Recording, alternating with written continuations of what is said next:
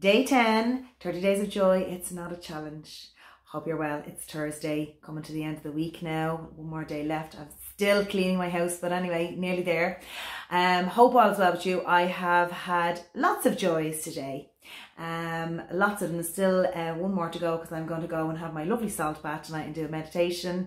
But I just finished my Reiki clients there, and my joy today is so excited to talk about this one, because it's something that I absolutely love doing, is knowledge. And knowledge, my dears, is power. Over the last many years I'm doing this, since 2002, I have read so many books. So many books across the board. I've been spiritual books, Reiki books, angel books, all sorts of books, especially to do with the awakening.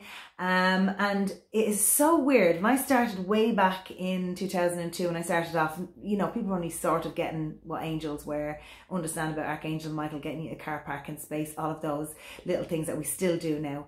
But now it's amazing, while even looking at some of the spiritual chats and some of the, you know, the feed underneath in the comments, how so many people out there are now awakening. Thank God, because now I'm not mad and the nutter in the house. And I was thinking about that the other day, because when I think about how my auntie Ethel, who taught me, who's one of my mother's sisters, one of my mum's older sisters, she's doing Reiki 40 odd years. And I remember she told us the story about when she was younger, and how she used to question everything when she go to mass, and, you know, living in Catholic Ireland, when she was questioning the priest about, you know, where Jesus was for 18 years in the Bible. How come he was 12 and he got lost in the temples, and all of a sudden he is 30 being baptized, and questioning where he was for 18 years. And, you know, when we were in old Ireland, where you never ever questioned the priest and you never asked any questions, you just were told and you have to believe. And I suppose in a way that's fate, right? But now we are becoming more, we're becoming more inquisitive. We're becoming like truth seekers. We want to know, we want to understand it. We want to know from our perspective, and we want to learn for ourselves. And we're starting to awaken and start to say, does that feel right? When you're told something, does it feel right? Does it resonate with you? And your resonance is in here, in your solar plexus. And I always say that to my clients. How does it feel for you when you watch the television and you're being told about masks or vaccines or COVID, and somebody spewing out the facts? How does it feel? How does it feel for you in your gut? That's your resonance. Does it feel right?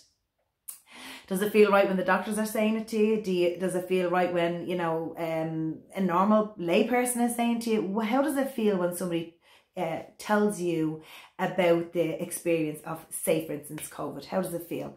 Does it resonate with you? It's the same as somebody telling you a story. It might be a priest telling you a story about what happened to Jesus in his life. How does it feel for you? Does it feel right? Does it make sense? That's your resonance. Does it resonate with you? And it's the same thing that happens with you watching me on this video. Do I resonate with you? Is stuff that I say go up? Does stuff that I say go over your head, and you're like, oh my God, I don't understand what she's talking about? Vibration and energy and 3D and 5D and, you know, ascension. Haven't got a clue. And that's exactly the way I was 20 years ago when I started off in this journey. Didn't understand what subconscious was, what conscious brain was, what ego, any of those things. And now, because I've spent all of these years studying, learning from my guides through meditation, learning from my clients that come to me, has been coming to me by like nearly being spoon fed. Because if I had been given all of this information way back in the start, when I started off first, I probably would have ran, and it would probably been way too much information for me. But now I see so many people now awakening so fast. I mean, in the last 2 or 3 years alone, I see so many people awakening in lightning speed, where 10 years ago, there was only a few Reiki practitioners around here. Now there's Reiki practitioners coming out of our ears, and that is brilliant. Energy workers, any form of working with energy, because we're going back to the old ways. We're going back to the ways, even though they used to say, oh, it's all new age, all that meditation, mindfulness, Reiki, it's all new age stuff. Hell no, it is not new age. It's been around for thousands of years, way before Jesus ever walked. Where do you think Jesus learned how to heal? with his hands. Where do you think he found that out?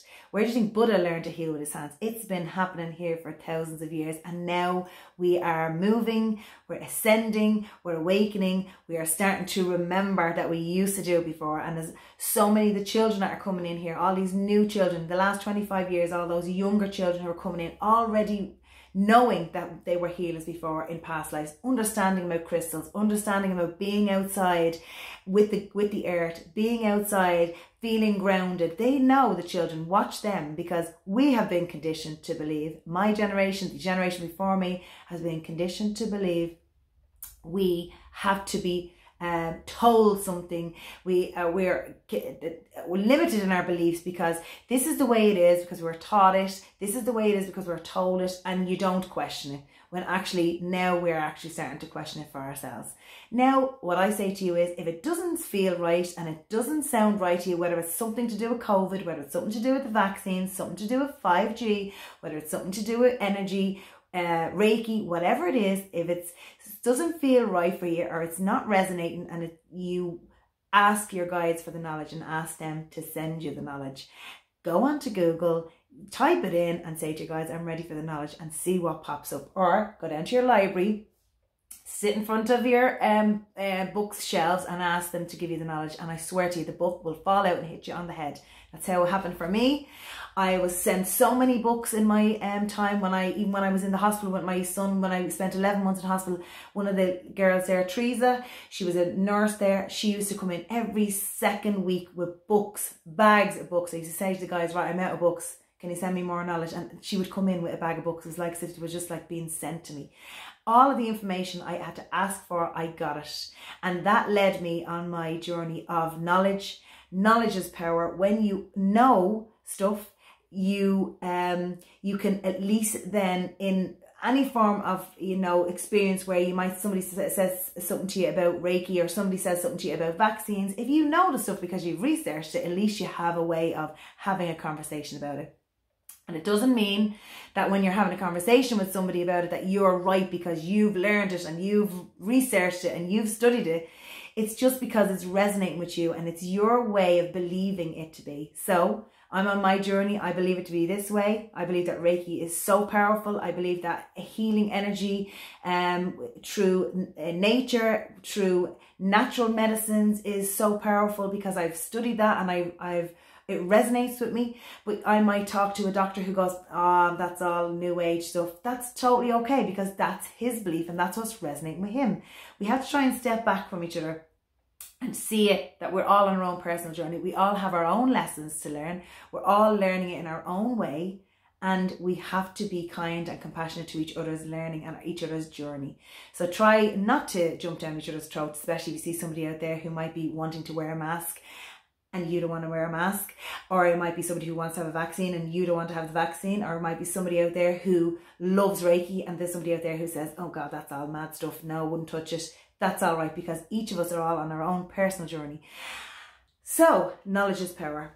Today, one of my joys is knowledge, and knowing that I came in here to spread some knowledge, to be a pillar of light, and not in an egotistical way, to be somebody who has learned, who has is now on my journey and is also trying to throw in a few seeds out there and try to spark off you to open up your own mind, search for yourself, go to the library, go to Google and start asking questions. And when it resonates with you is what resonates with you, it will stay with you, and what doesn't resonate with you, you can leave it behind. So as I said, if my videos don't resonate with you, you can always jog on and move on to somebody else's. But if it does, and I hope that it sparks off one person, because that one person out there who this message is for will then go on, will open up their own mind, will learn for themselves, will change their life to be better, will be more positive, who will then vibrate at a different resonance and will spark off somebody else in their family, somebody else in their circle of friends, in their job, and all of a sudden there's a ripple effect that goes out from that one person that I may have planted a seed with.